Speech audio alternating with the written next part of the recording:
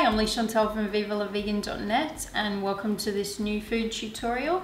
I'm going to show you today how to make cauliflower rice or cauliflower couscous. What we're going to do is process the cauliflower in the Blendtec blender, and then we're going to use it as though you would rice or another grain and make a fried rice. We've also got about 2 chilies from my mum's garden. We've got 2 garlic cloves and about a 1-inch piece of ginger, and they're all diced. We have some mushrooms. I think I've got about 6 mushrooms diced here.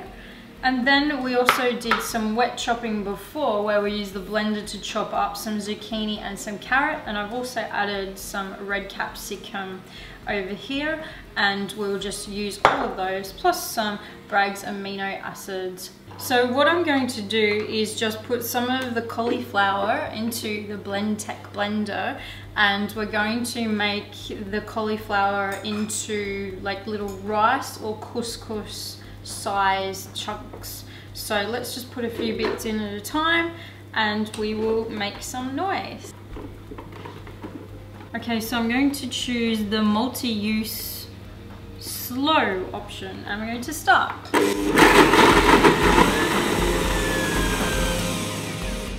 So that probably only took about 10 seconds to get the consistency the way we want it.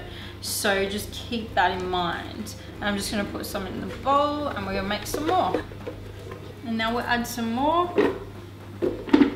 Close the lid and go with the slow again, and we'll press start.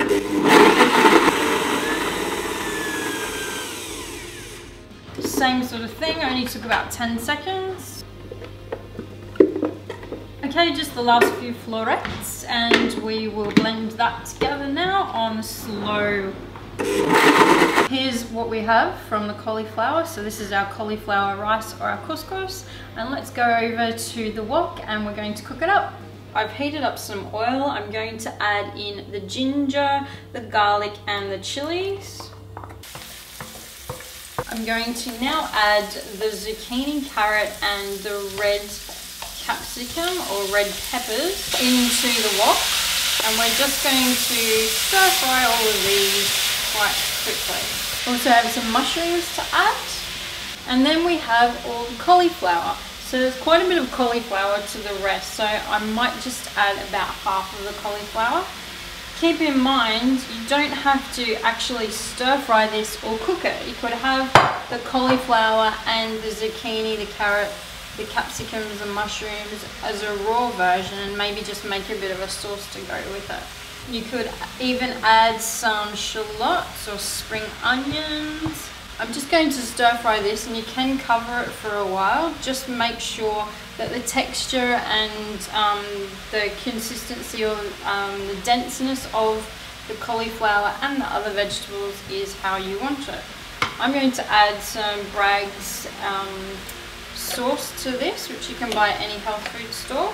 You could also use soy sauce or tamari instead of that. So here is our cauliflower rice or our cauliflower couscous. Just going to put some of it in a bowl and feed my lovely cameraman Cam. And that's how it looks.